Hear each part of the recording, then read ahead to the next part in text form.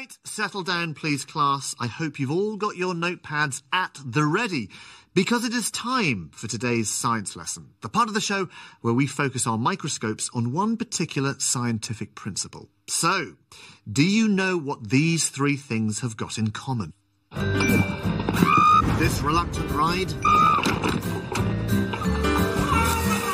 this swift stopping skater, and this reckless rally driver. Don't worry, they were fine. Eventually. OK, hands down, everybody. Yes, they're all examples, of course, of acceleration. And we're all probably thinking of the same thing when we say acceleration, a change in velocity over time. But do you know about negative acceleration? And what about centripetal acceleration? Well, prepare to be schooled.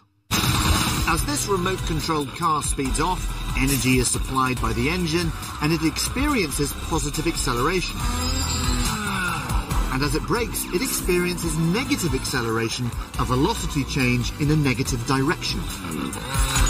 Since velocity incorporates both speed and direction, as the car turns, even at a constant speed, it's accelerating. This is called centripetal acceleration. And when it takes off from a jump, it's experiencing the constant gravitational acceleration that brings it back down to Earth. Right, now let's see who's been paying attention with a little pop quiz. Question 1. How is acceleration defined? That's right, it's a change of velocity over time. In this case, quite a lot of velocity in quite a short time. That was an example of a positive acceleration, but question 2 is, what does a negative acceleration look like? Like that. This time the bike negatively accelerates when it hits that ramp, and then he negatively accelerates when he hits the bike. That was epic. Question number 3. When is maintaining constant centripetal acceleration most important?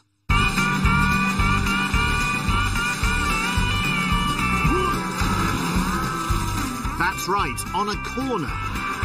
Speed remains constant, but in a more sideways direction. Unlike that. So that's acceleration.